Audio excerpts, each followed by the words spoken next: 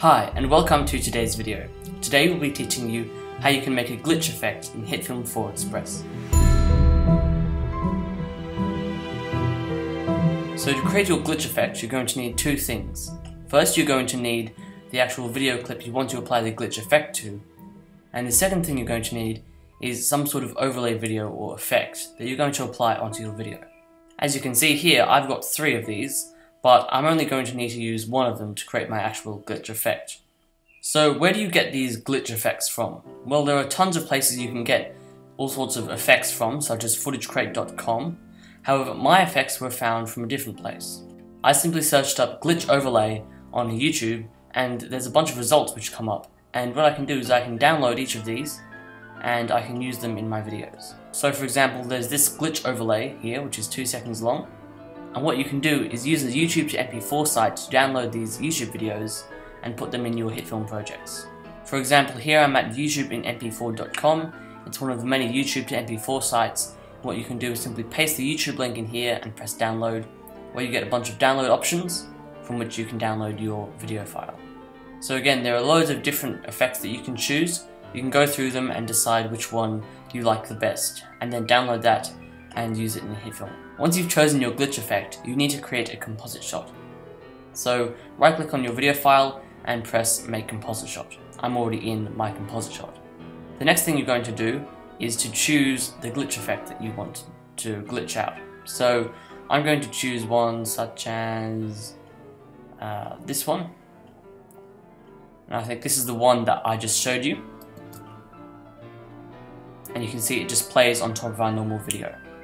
I've downloaded this in 720p, but my composite shot is a 1080p composite, so I'm going to just scale it up until it fills the frame. Now, one thing you can do is to set the blend mode of this to something such as add, which means that it will display all the white bits on your video, and that will make it look somewhat glitchy. And this is a simple way that you can overlay this video onto your existing video, but to make it really look glitchy, we need to do something else.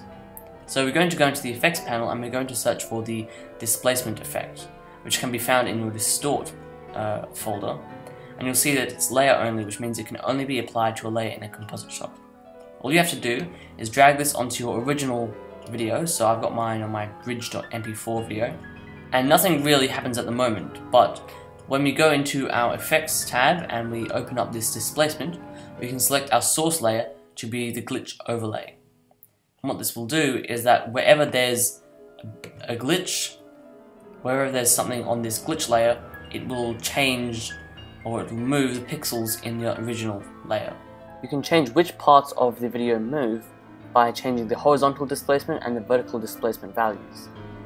By default it says red and green, but you can change it to something like luminance if you want it to select all the color channels. So if we want to make this effect really extreme, we can bump it up to something like 250 pixels, and you'll see that it sort of glitches out with the lines as well. In addition, something that you could do to make your video look more glitchy is when you're exporting, use a lower bitrate, because that will reduce the quality of your video and it will make it look more glitchy. And once you've done that, that's essentially it. You've got your glitch effect ready to go. You can experiment with different overlays to get the glitch effect that you want. So thank you guys for watching this video. If this helped, then please leave a like on this video, and as always, stay shiny. I'll see you in the next video. Bye.